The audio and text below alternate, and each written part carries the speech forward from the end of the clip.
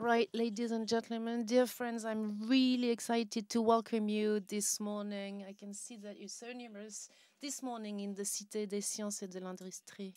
It's a great pleasure to have the stakeholders dealing with childhood and culture in this institution that developed a real feeling for young ones. The Cité des Sciences and Industry, it's no news, has been committed in childhood for more than 30 years. And in 2023, the Cité des Enfants de Child's Cité had more than 830,000 visitors. It's more than the population in Lyon and a bit less than Marseille. It was created 31 years ago, and the Cité des Enfants is dedicated to favoring childhood development and proposes a new discovery of the world through experimentations while adapting to children 7 to 12, 12 to 15, and more than that. We'll come back to that. In 2018, we launched a new program called Curious People with temporary exhibits, contraries, fragile, metamorphosis, and dancing in July. And this is a new testimony of our commitment to childhood. So these exhibitions enabled us to develop new cinematography language, a new cinematography language dedicated to young ones.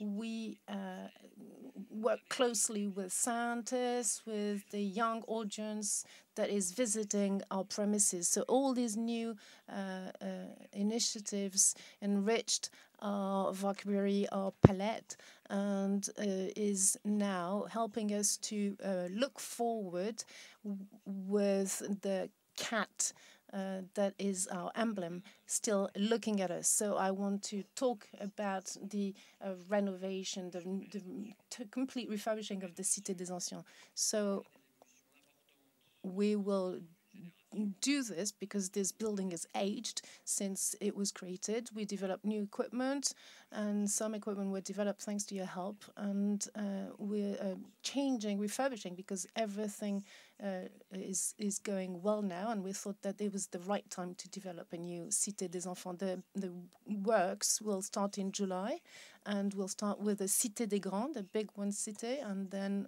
next year we'll begin the Cité for the small ones. During these 2 years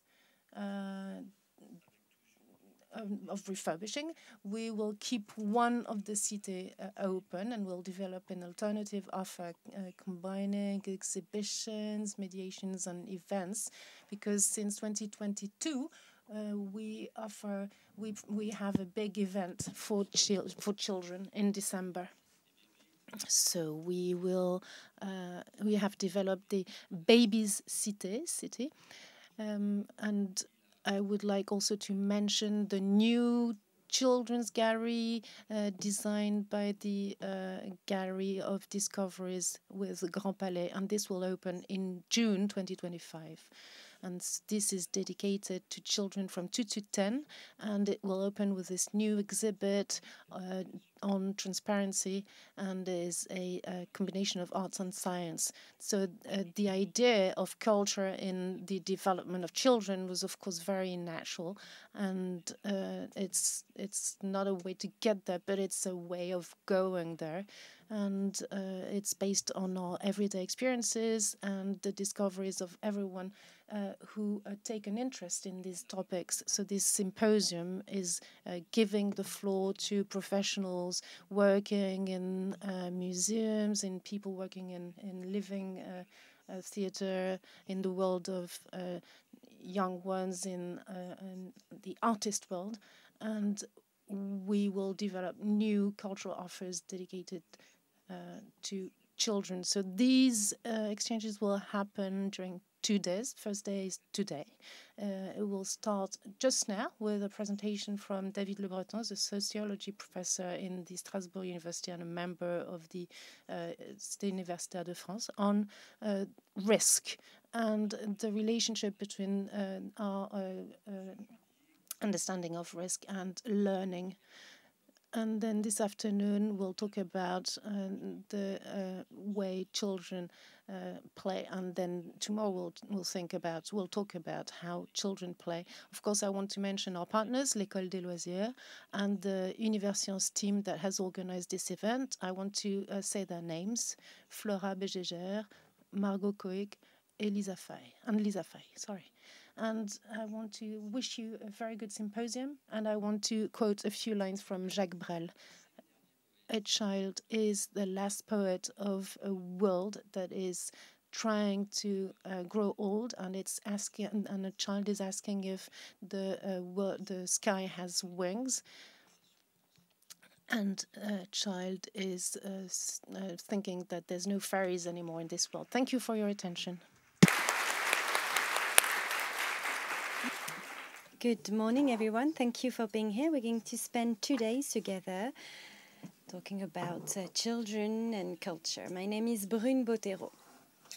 Some information so that everything goes well. First of all, this colloquium is an international conference. You will be able to hear people speaking in French and in English. So if you don't feel comfortable with both languages, you can grab a headset at the entrance so that you can listen to interpretation. There's Wi-Fi as well.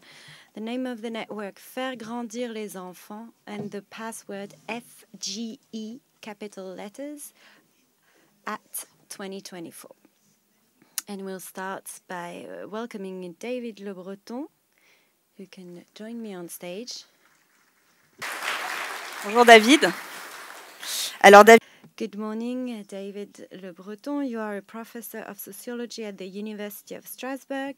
You work on teenager sufferings. You have written several books, such as Faces and Anthropology, and Risky Behaviors, Death Games to Life Games, published at the PUF. You can find those books at the library. Right, thank you very much for inviting me.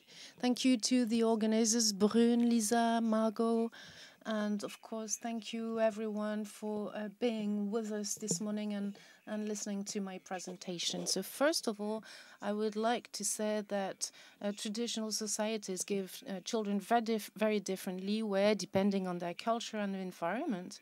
And I want to give the example of Jared Diamond, who's an American anthropologist who has reflected on this issue and is observing in New Guinea society where children are crushed by obligations and controls. And within this society, a child will go to another family quite close, a few kilometers away. And here is just a contrary example. The child is left to themselves. There's no control from adults. And Diamond observes that children play with fire without any adults trying to prevent them. And they see that these adults are marked by scars. So this is a very different way of educating children and preparing them to risk. These are also ways of educating children that are not very well seen by our societies. It's one way it would be laissez-faire, or it would be a fussy attention, and most of the time we're just standing in the middle. Some societies consider the environment as dangerous, and so they have very close attention from adults. So, for example, in the Amazon rainforest, I want to give the example of the Ayaki Indians. They don't leave children alone in the forest because they would be injured by snakes or other animals, and so they're carried around on the backs of the fathers and mothers, and they start exploring their environment from the age of 5 or 6 because of the dangers from this environment. So this is, generally speaking, to remind you that there's not one way of educating children. But of course, the world is only made up of bodies, and therefore only of the senses, through the incessant flow that passes through the individual and translates multiple data of this environment into smells, sounds, images, tastes, tactile sensations, etc. So the experience of the world is affective and sensory. There's nothing in the mind that has not first passed through the senses via social and cultural condition, agenda, a personal history, an attention to the environment, and most of all, what each individual does with these influences, because we're the result of what we do, what we make of our culture and our influences. So children begin to integrate this signifying, sensory, and affective plurality of the world. What they learn at this age is a matrix of meanings and perceptions that will nourish their entire existence. So this early learning combines that of the family or school and is sometimes extended by affinities with neighbors or organizers who passionately pass on their expertise in a particular field. So a child will be fascinated by stars or trees or mushrooms, you name them, for the rest of their life. So this is a participatory approach that teaches how to develop the child's experience. And they open their body in the confrontation with nature rather than from a distance, sitting passively on the school benches or looking at their screens. So ways of knowing call on the child's physical and moral resources. And to my mind, distinguishing these two terms is just a linguistic effect, because we don't have the morale on the one side and our bodies on the other side. We're just a combination of both. So the child is not a receptacle, but the co-author of his or her education, with, of course, adults. And I'm putting it in inverted commas because this is a very vague notion to me, but with so the child is the co-author of his or her education, with teachers who are also fellow travelers. It's not reality that individuals perceive, but a world of meanings, and this is why we do sociology. It's not a reality that we perceive, but a world of meaning. So one of the tasks of education is to provide children with the tools they need to decipher the world, reminding them of this abundance, the tireless moving of meanings, the multitude of possible points of view, the points of reference they need to understand and explore. Children are no less bodies than their parents, and their understanding and use of the world derive from the attention they receive and the learning they receive. School often entails long periods of immobility that is not age appropriate, and a discipline that, while necessary to the group dynamics of the class, is often difficult to maintain.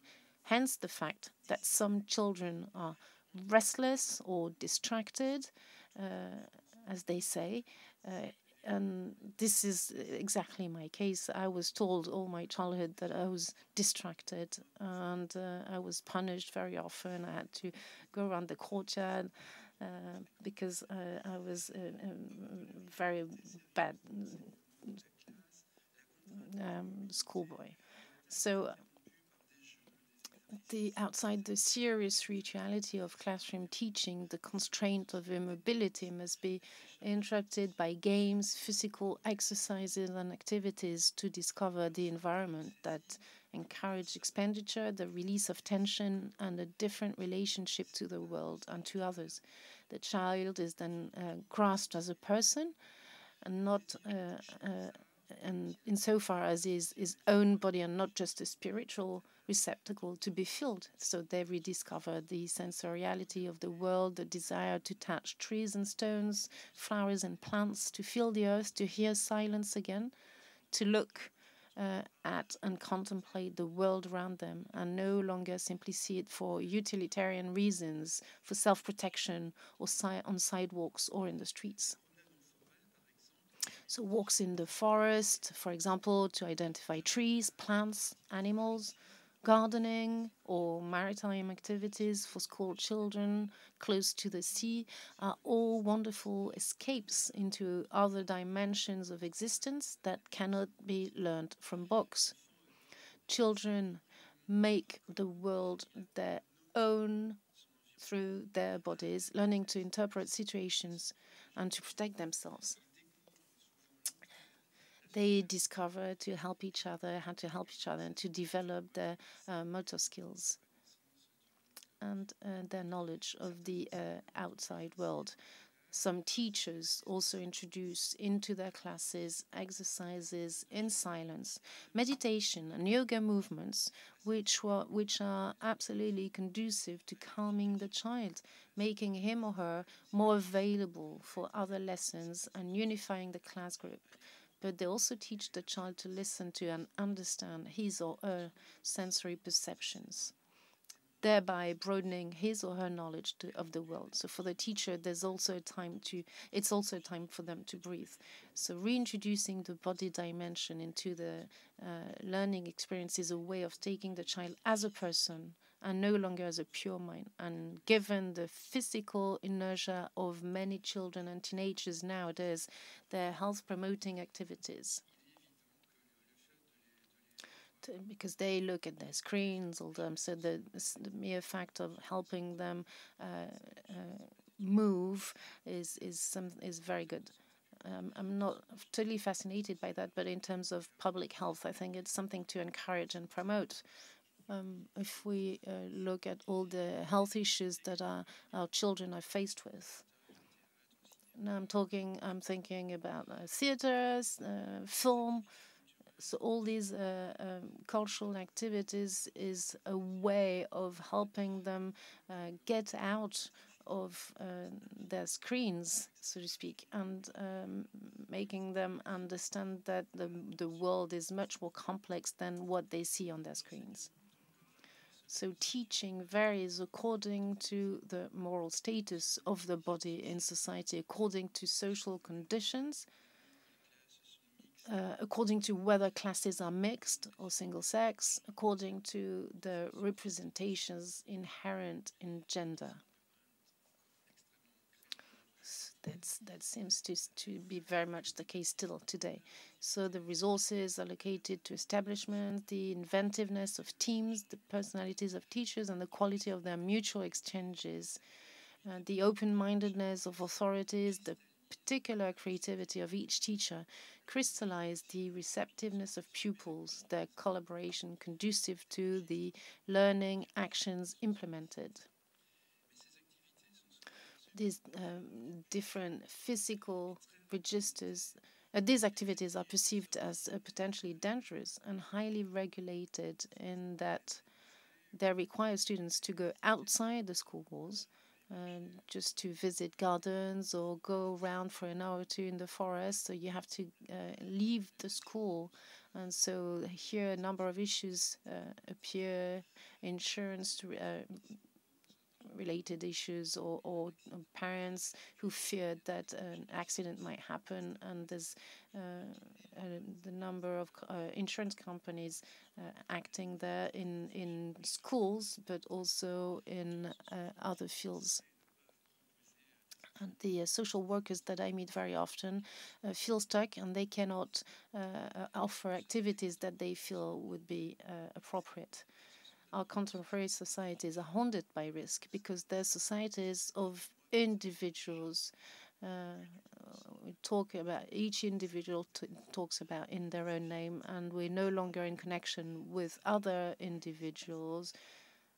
Of course, we might find things that lead us together from time to time, but most of the time it's society which is very much based on the individual and feel alone in the world. And so these societies are societies of individuals who feel helpless in the face of the threats they imagine around them. They live in autonomy with relative indifference to others. And while this feeling is conducive to self-development, they nevertheless feel isolated and fragile. So the individualism is leading to freedom whereas New Guinea societies are society based on the we, on the together. So each person only exists because of their interactions with the others, whereas we exist in our Western societies as individuals, but also but then you have to pay the price and sometimes feel very alone, very fragile, etc., etc.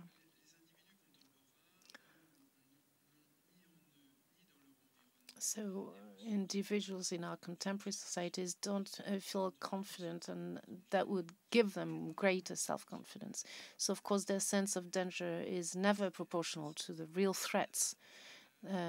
Fantasy or imagination plays a major role, both in denying threats and in exaggerating them. Security can never be guaranteed, because fears are constantly shifting, giving rise to new demands for protection.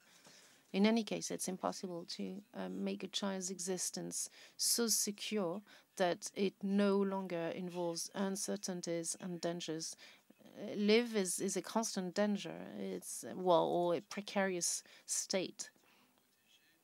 Even though in our society, Western societies, we're quite protected, but I have developed in one of my books the fact that each decision is risky. Coming here rather than go somewhere else is, of course, the risk of being bored, but also the risk of being hit by a car or being an accident or missing something that might be important. So this is quite simple, but deciding to study in one city rather than another, deciding to study sociology rather than physics, or not studying at all, live with someone, carry a child. Well, all of this is risks. One great sociologist was saying that the biggest risk in one's lifetime was to have a child, to give birth to a child. But each risk is connected to threats and dangers, and our lives are just unpredictable and much more unpredictable than expected. So we have to take responsibility for our freedom as individuals. In the first years of life, children are vulnerable to the dangers. If you leave a 6-month-old baby, they alone and with no care, they immediately die. And so Victor de la Véron was a 6-7-year-old boy who grew up alone, and he knew what to eat, etc. But most of the children until then are very vulnerable, and when they start to walk around 2.5 years, they are confronted to new learning experiences. They're confronted to poisoning, electrocution, burns, falls, drowning if there's a river or swimming pool. Of course, the risks of accident in roads. So this is the moment when parents are very careful to teach their children how to pay attention to the world around them. So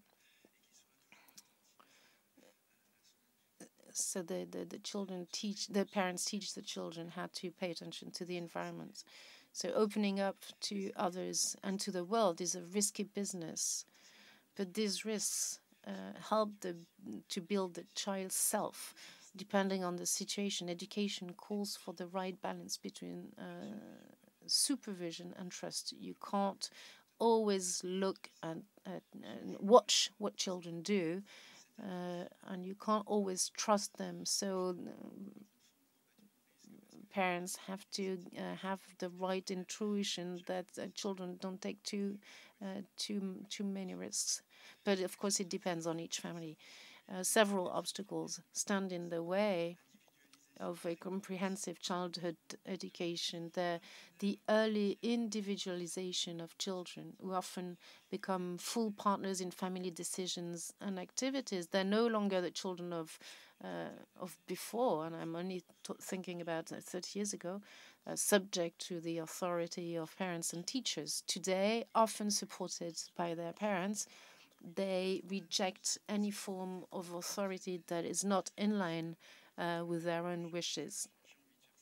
They only think about their own desires, and they don't want anyone preventing their wishes. So the child is already someone. Remember the very beautiful film by Robert Martineau, The Child is a Person. And so this idea of considering a child as a person and responsible for their actions. So the contemporary family is no longer always the mediating instance for entry into a social bond based on sharing and limits. It has often become privatized, as have children, and has become an aggregation of individuals, even children, fiercely defending their autonomy. I have the right to do this, but and families, as far as children is concerned, it's a sort of narcissism, of a refusal to deal with others, and even at school or in other areas where the group is necessary. But allowing children to believe that they are alone and in control of their own activities encourages them to see the world structured solely from their own point of view. And that makes them incapable of accepting otherness around them. And yet, children grow up in this in the world, and many studies today show that empathy is diminishing because of the massive use of smartphones, the fact that the other is no longer close but at a distance, because we don't see the face anymore and the physical body. And there's a great number of studies that have been carried out and that show that children are much less empathic today than they used to be. And I call empathy the ability to stand in someone else's shoes. And sometimes they don't even realize because of the smartphones, that children don't realize that they are destroying someone's life. And I think that nowadays we are much less capable of feeling the other person's feelings and standing in their shoes. As adults, we have usually acquired this ability, but we realize that this is more and more difficult to do it with children nowadays. So today's children are sedentary, fascinated by screens, and more often than not immobile, physically immobile, with their minds going around and was taken by the great number of text messages that they send and receive, and so they become more nervous. They have much less ability to focus. Everything that has been said by psychologists. So children are immobile, bearing witness in their own way to the seated humanity, as I call it, that characterizes our societies today. In 2007, a British doctor noted the progressive restriction of children's walking routes. In 1919, a child was walking alone to a lake some 10 kilometers away. One generation later, in 1950, the distance was reduced to 1.5 kilometers. By 1979, the child was walking alone to the swimming pool 800 meters away. Today, they're only allowed to walk to the end of the street 300 meters away. So this is what happens for children today. Today, they're only allowed to walk to the end of the street. Only 11% of primary school children go to school alone, 11% only. That explains the traffic jams near schools at school times.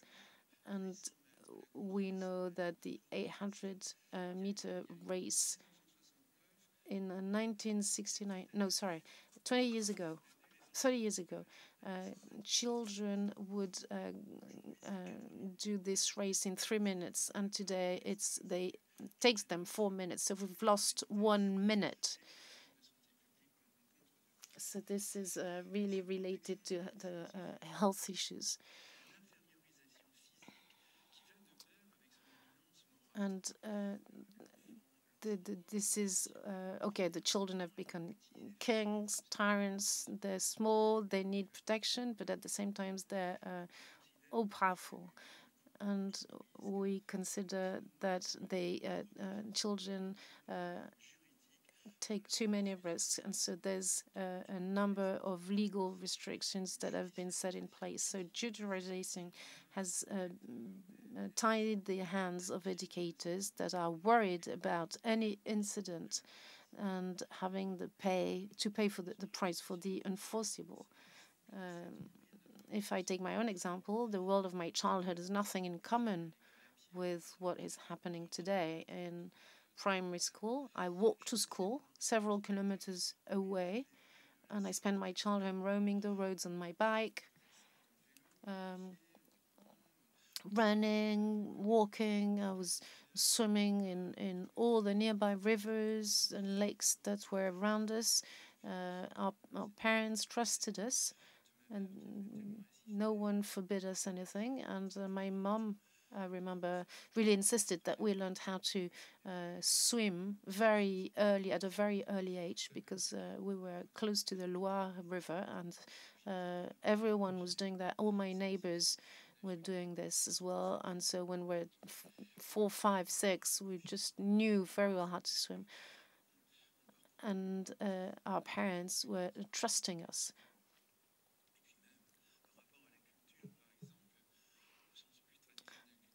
And talking about culture in larger understanding, I was going to the public library or the library of my father's plant, Renault, car industry plant. And so I would take 2, 3 discs and a few books, and I would walk there a few kilometers away and coming back home. And my parents never worried about us.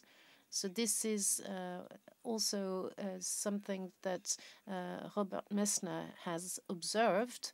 Is one of the great mountaineering person in mountaineering history. He's from Austria, from Tyrol, and he remembers the mountain world of his childhood. So I'm quoting him. We didn't know any prohibition signs then, and we didn't have a swimming pool. On the other hand, we could enjoy the Vilnos torrent, where we built dams. It's true that urban culture has taken all responsibility away from people. We have insurance for everything we own and everything we do, so that if anything goes wrong, others will be responsible. So there's the paradox of contemporary world that individualizes children from the earliest age while maintaining their status as minors. So this is exactly what Messner was saying about his childhood and what I'm saying about my childhood. So quoting Messner again, those spaces of freedom and pluralism of values that were natural in my childhood have disappeared, writes Messner. Today, ponds have to be fenced in. It's forbidden to cross fences. The forest is taboo. And even when climbing, it's feared that people will complain in the event of an accident. If you read Messner's book, see that when they were 8, 9 with his brother, they would climb the rocks and all the mountains, run him in the Alps, and his parents didn't feel worry whatsoever, and they really trusted their children. Many activities that were once commonplace in childhood are now associated with risk as a result of the process of insurantialization in our societies,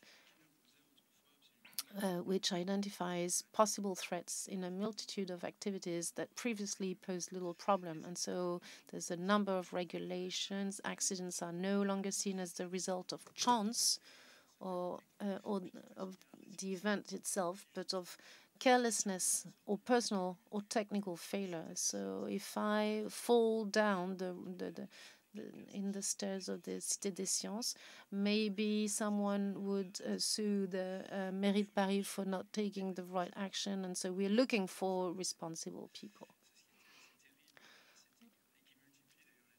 And today's society is multiplying the notion, the understanding of the notion of risks, because we can be held responsible for something that we didn't suspect. So too much preoccupation with safety destroys the child's potential to expand his physical and moral resources and limits his creativity. A preoccupation with safety in physical activities hinders children's development and makes them much more vulnerable to accidents because they're not unprepared. And as they keep looking at their screens all day long, they don't have the physical resources of 30, 40 years back. Remember what I was telling you just now about the 800-meter race. We've lost 1 minute in that race. So confronting risk encourages initiative, self-questioning, a renewed relationship with the world, the desire to experimentation. And the more we overprotect children, the more fearful and vulnerable they will be, seeking the protection of others. Let me quote or talk about Zola. Let's go back 120 years back in his novel Paris. And so this is the beginning of the bicycle era. And Marie is a young woman and is that's her emancipation with the use of bicycles. Bicycles were very useful for women to emancipate at the end of the 19th century. And Zola really enjoyed riding bicycles, and so he was promoting bicycles as a tool for emancipation for young women and little girls. And so there's a dialogue here between this young woman on her bicycle and a friend, and as they're riding their bicycle on path, and there's no cars, of course. And the woman says that, okay, the first thing she would do if she had a little girl is to teach her how to ride a bicycle. So I'm quoting Zola now. Put a very young girl on a bicycle and let her loose on the roads. She'll have to open her eyes to avoid stones, to turn in the right direction when a bend comes up. So those who will avoid stones, who turn in the right direction on the roads, will also know how to overcome difficulties in social and sentimental life, to take the best course with an open, honest, and solid intelligence. And this young woman is she's listing all the progress already made thanks to the bicycle, the breeches that free the legs. Remember that young women had to wear skirts, and a number of them as well.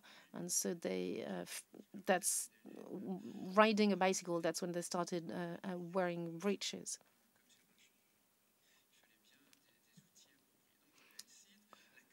The breeches that free the legs, joint outings that mix and equalize the sexes. the wife and children who follow the husband everywhere, comrades like the two of us, because she was with a friend riding their bicycles in the countryside. Comrades like the two of us who can ride through fields and woods without anyone being surprised.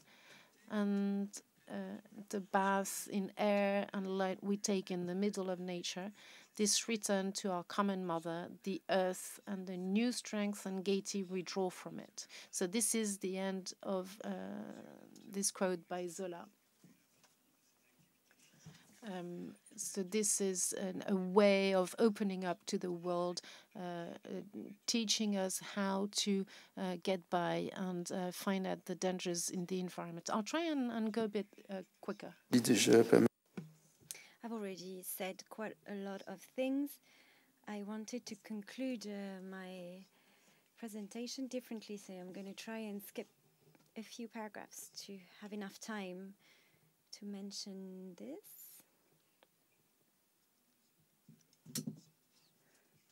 Couple of anecdotes that I want to tell you about. A reminder of one of them, the fact that today our children know more than 100 logos, thousands of logos, but they are incapable of recognizing an oak from a birch tree, identifying birds that they can listen to every morning. That's a paradox. How our minds are formatted, how we don't know well the environment that surrounds us, the fact that we don't have the right terms, that children don't know the terms. They're not being taught about it anymore, but we teach them how to use their smartphones in an effective way. And in the way, they are prevented from having this sensorial relationship with the surrounding world. Lots of studies have been written on the fact that outdoor activities are allowing children to develop a happy relationship with the world. They learn about mutual help, solidarity. It's teaching them that there are points of view than theirs, that they're not just a king in the world, that there are different playground areas, different points of views. Those are powerful moments where they're open to other people, to otherness. The fact that you play with risks, the fantasy of risk, that's a very good education for children. The intensity of it, how children think that they are taking risks, that they are putting themselves in dangers, but actually it's not the case, especially when adults are around. But there's this feeling that extraordinary for children. And there's a very simple example of a teenage girl who's 15, 16 years old. She has issues with legal issues, and so the judge gives her the choice to either go to a facility where they welcome teenagers with issues, or a prison. And there's an association that exists, Seuil, that was founded by Bernard Olivier, and this teenage girl decides to walk a 2,000-kilometer route without a smartphones, without music. So they go with a companion, they go from Puy-en-Velay, and then halfway through they stop in a refuge with other hikers, French hikers. They all speak, exchange, and someone turns to her and say, well, you seem very young. Where did you come from? And the young girl says, well, we started in Puy-en-Velay, and all the adults are amazed. They say, well, you walked so many kilometers. And the young teenage girls feels a sense of wonder, the feeling that for the first time in her life, she's done something great. And so you see how sometimes you need something very small to change a life, but you had to take the risk of taking this teenage girl on those routes on 2,000 kilometers so that she can open herself to the outside world and get rid of all the social, emotional, family responsibilities that she might felt on her shoulders. Risks are an identity resource. When there's a potential game with resources, sometimes it's a way of experimenting oneself. Sometimes there's an assessment of one's resources, but that's part of the game. Sometimes that's how you learn how to be slow when you are riding a bike, not go at full speed. Sometimes that might seem obvious for an adult, but not always for a child, and that's by experimenting these that they can adjust then their behaviors.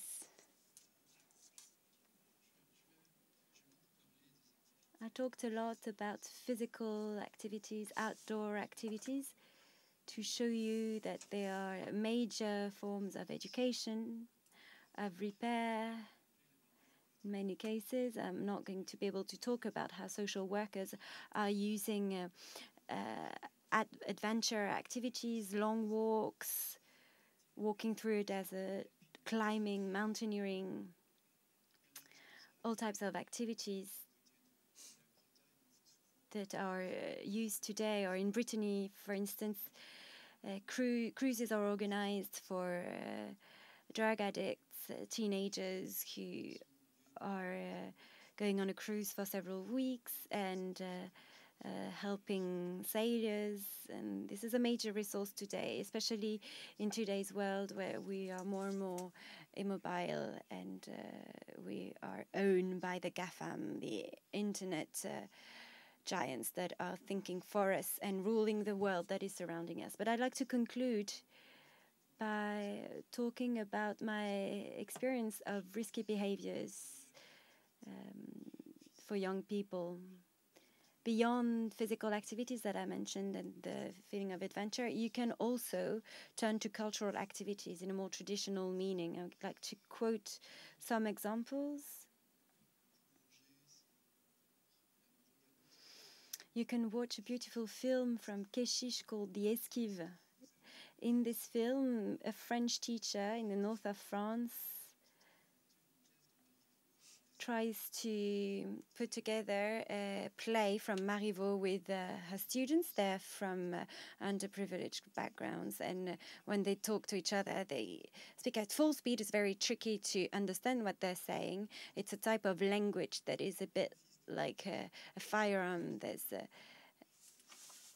There's no breathing, whether they're girls or boys speaking. They have the same way of speaking. But when they start reading Marivaux's text, something happens, something magical. They're all listening to the person who's reading the text. They're rediscovering their own language. And beyond this, it's also a rediscovery of the world, the feeling that it's not just one way of speaking, the way you've heard in your neighborhood. There are different ways of speaking. And theater is an anthropological setting that is helping us changing our social role, that we're never trapped in our social reputation. So the teacher can say to a student, you could be this and that character, and the child is going to change role, and they realize that they are never the prisoners of themselves. There's a world outside, and to me, theater is an essential tool, learning tool, and a way for people to understand that they have leeway in their own lives. I'll be brief. Beautiful experience from Pina Bausch, one of the greatest choreographer of the 20th century in Wuppertal in Germany, in a secondary school.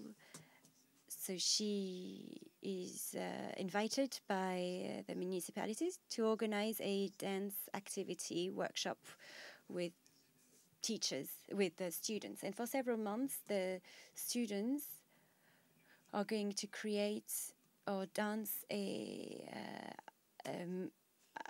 legendary choreography from Pina Bausch and use their own means to do it. Half of the students are from Turkey. And it's not always easy to involve boys, because for boys, dance, theater is for homosexuals. I say it in terms that are not as rude as what they're using, but just remember the beautiful film Billy Elliot and the violence that he's suffering for wanting to be a dancer from his own family, who are coming from a working class background, and from the other pupils at school. So a bunch of kids, children, half of them are boys, the other half are girls, and they are going to produce a performance that is going to be filmed by a director. It's called The Dancing Dreams. You can purchase the DVD. I bought it for 10 euros approximately. It's a beautiful documentary, and it's extremely moving, because you realize progressively along the interviews that the director has with different children, that many children were able to face some wounds that they were experiencing. And I think one of the most beautiful testimonies, a teenage girl who's 14, 15 years old, and Pina Bausch offers her to dance solo.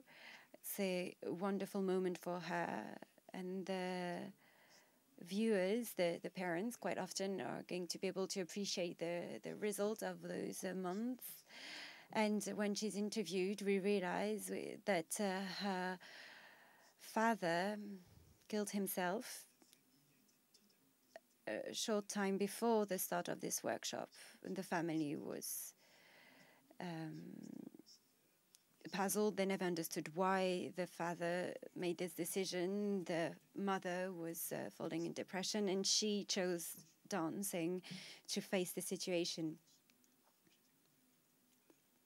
And then there's this moment in the film when she says that when I danced this solo number, this solo dance, I was convinced that my father was watching me. I talked about the physical risk, and there's also a more symbolic risk, taking the floor in front of an audience. For me, it was something impossible for a long time, and for children to be able to dance in front of others, to play at the theatre, to face the potential situation of forgetting your words. And there's something that is prodigious that is happening when you enter a stage. These are essential types of learning. To conclude, I'd like to talk about walking again. I talked about the Seuil Association experience, but it's something that exists in many European countries. You have children who walk on a 2,000-kilometer route without a smartphone, without any device. You can also have them walk on a shorter distance, take them outside of the city, walk around a neighborhood, visit the neighboring forest with experts, moderators who know about trees, and you teach children how to identify leaves, trees.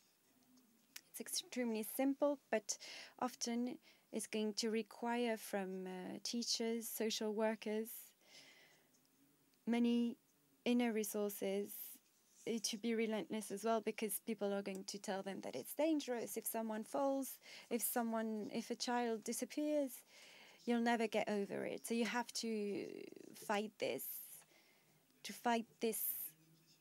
society where there's an obsession for safety on one hand, and when you switch on TV, you also see races that are going through cities, the Paris-Dakar race, for instance.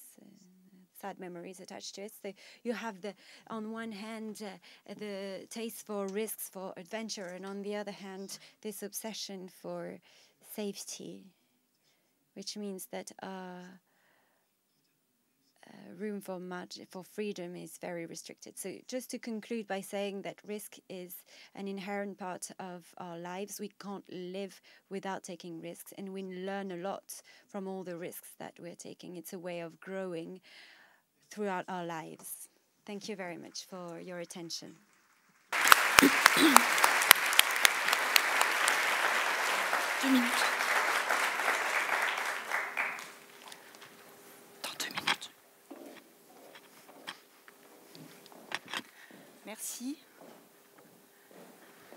Merci.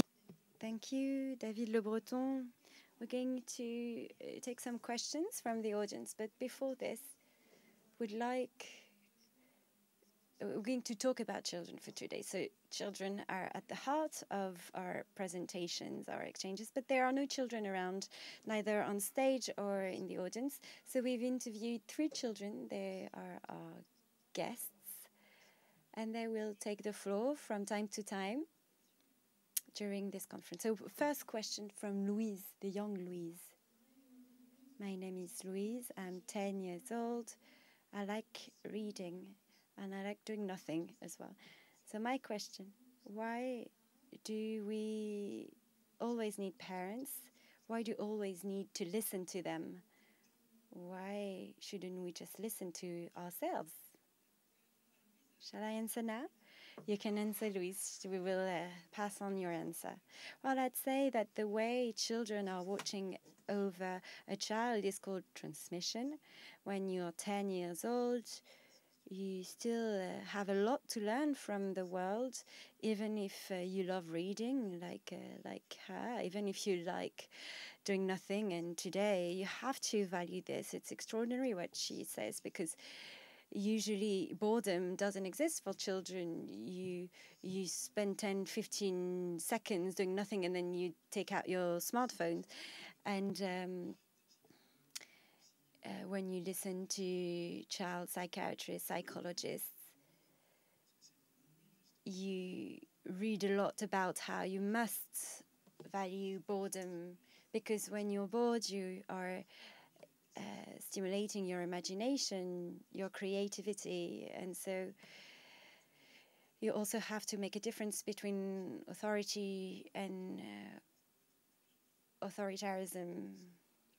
When there is too much authority, or parents are authoritarian, then children are prevented from walking one way, doing one thing. But when you are using authority, then children are understanding that their parents are not wrong about prohibiting such and such activity. So you can make a difference between authoritarianism and authority, and use the prohibition word. So when you are forbidding things, that's authoritarianism.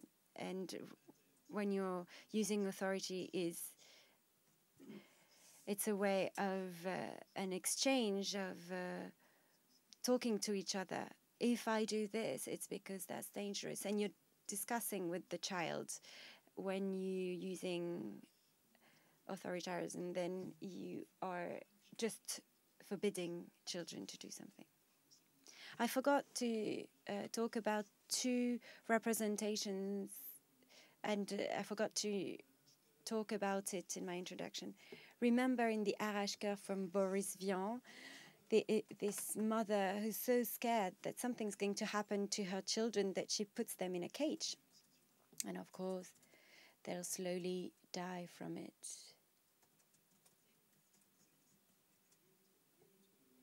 And another image that I wanted to mention, Ettore Scola's film, it's called Ugly, Dirty and Mean.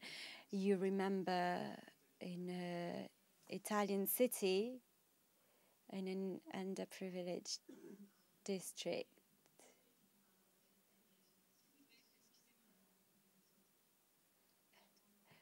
we can hear Lauren in the microphone. So, Ettore Scola, remember that in this village in Italy, there's a very large cage made of wood. And every morning, from the start of the film, we see a young teenage girl who's 13, 14 years old, and she fetches all the kids from the slums, and they all go inside the cage. And we see children that are playing with each other, that are climbing. And then we realize that the young girl is pregnant. She's got we can see her belly. And that's the image of a child that is trapped in a highly secured world. And you have to trust children. We've got time, 5 minutes, to listen to the audience. If you've got questions, comments. There are 2 people who are walking around the room with microphones.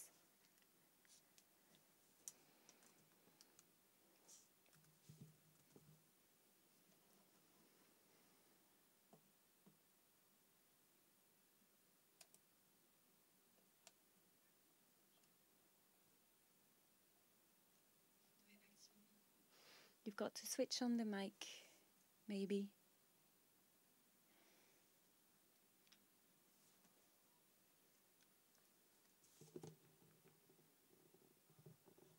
The microphone is not working and the interpreters cannot hear the question. I don't like when my daughters are doing risky activities like paragliding. But I've learned a lot when I did this on a personal basis, so it wouldn't be very smart from me to forbid them to do them, just for my own personal comfort.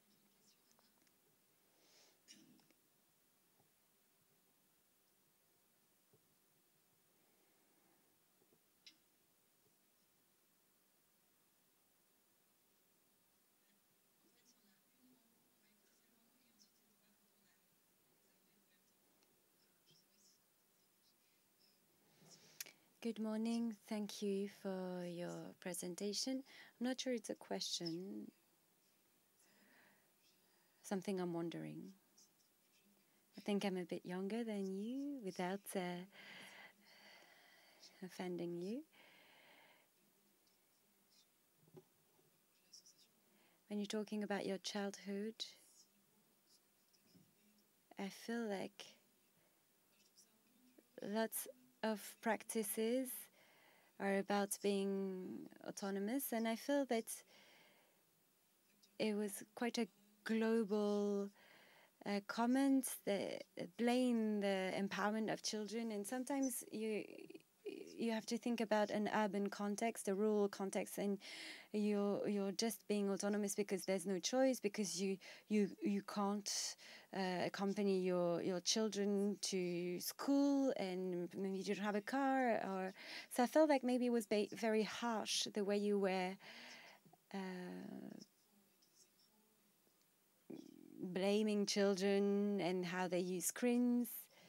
And I think I'm part of the children who have grown up and started using smartphones, but I've gone to school and I've gone on hikes. I've grown up in a rural area, maybe that's why, but I feel that your description was a bit harsh.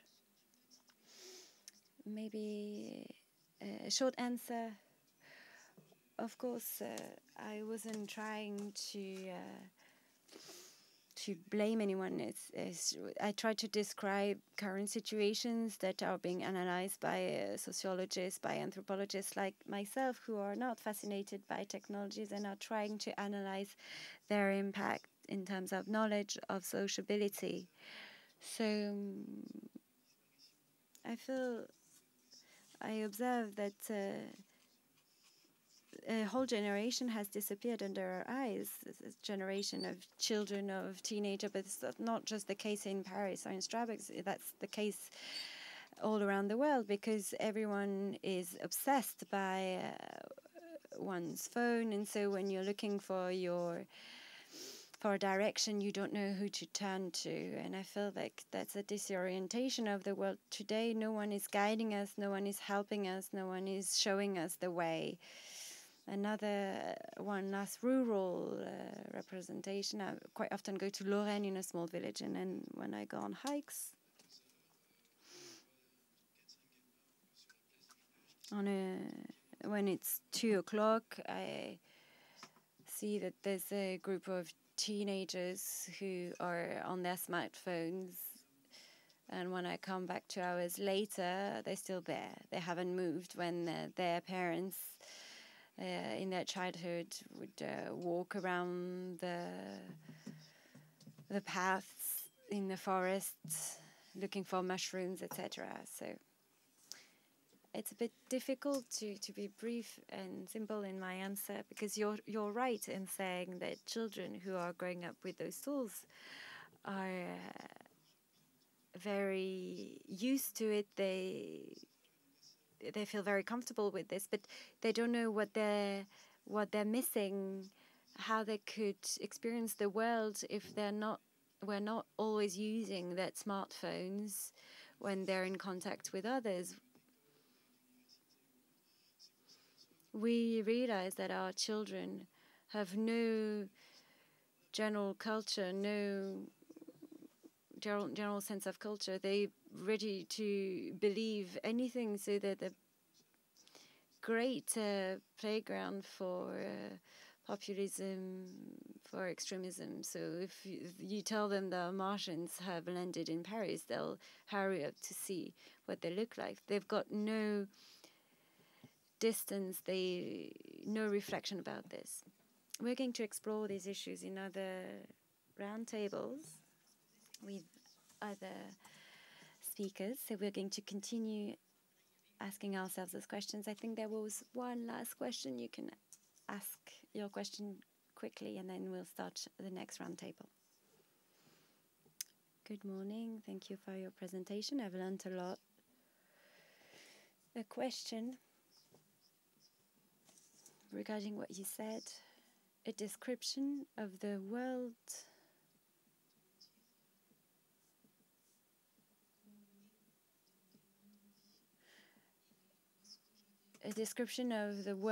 we live in.